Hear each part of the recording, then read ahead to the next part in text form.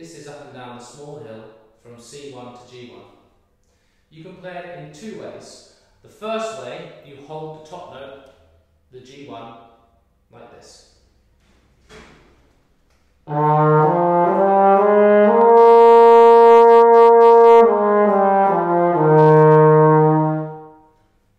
you're at the top of the hill and enjoying the view. The second way, you play them all the same length. The